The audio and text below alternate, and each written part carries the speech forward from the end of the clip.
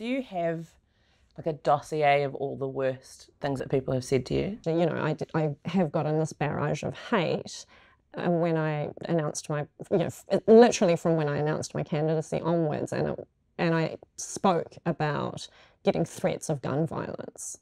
So then after the Christchurch terror attack happened and I got to do my first speech in the House about that, I had to recall that this is actually not an anomaly. I was literally getting threats of gun violence just from being perceived to be Muslim. Yeah. So that community has definitely been getting threats, hate crimes. They've been reporting it. Yeah. And so that has always been the level of the abuse that I get. I get a lot of love as well, because I think as someone who is unique in terms of my background and the position that I'm in, I'm like, my story and my face means a lot of different things to different people. So you kind of get people that I'm always really shocked by how excited and touched people are by having that representation. I didn't expect that, but then you get an equally really scared, panicked, angry mob who didn't expect to have that representation happen either. But I especially get it when I appear to be confident. Like they hate that, don't be confident, just be grateful and quiet. Yeah. So it's that thing of you can participate as a woman of colour or as a migrant or refugee woman, but, like just once you get in, just quietly sit there. Yeah. Don't have opinions, don't behave like you deserve to be here, essentially. Yeah. It's causing so much stress, and it does have a silencing effect. So when people speak about, free speech, it's kind of like, well, can you actually address the thing that's silencing those without power? Yeah. As much as you talk about giving a voice to the people who already have it. Yeah. What effect over the years, like accumulatively, has all of this sort of background hateful noise had on you and your relationships? I think it causes anxiety. So I have therapy for anxiety. Yeah.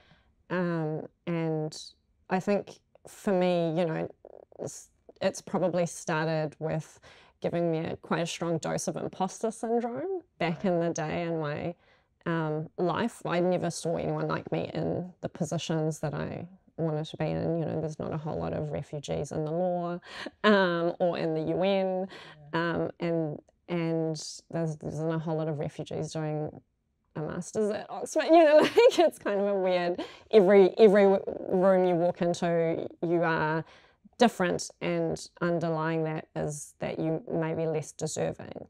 So that certainly causes anxiety. But I think now that it's in terms of actual abuse rather than microaggressions that you get every day undermining you generally, it's definitely a heightened sense of anxiety if I see something that's particularly threatening, and it makes me worry about my family and worry about all the other sort of young women of colour that might be consuming it when they look at my articles and things. You kind of feel that responsibility. Yeah. And your heart kind of sinks. After the Christchurch terror attack, as it got more intense, we actually had to really catalogue the abuse that I was getting, just in case it was, we realised, there's some people out there that mean it. So we had some of the rest of our office, who are white dudes, step in and go, actually, we'll just look at it. And they were shaken. Yeah. Like they had no idea what the level was. It was like, it was a new world to them. Do you think that your colleagues in Parliament actually get? Do you think they actually understand what it's like for you? No, I don't think you can. No, and I think the other thing that we've talked about, or at least I've talked about with Louisa and Marama, is that it hardens you, and how to combat that. Mm. And so you bring that armour that you've had to put up.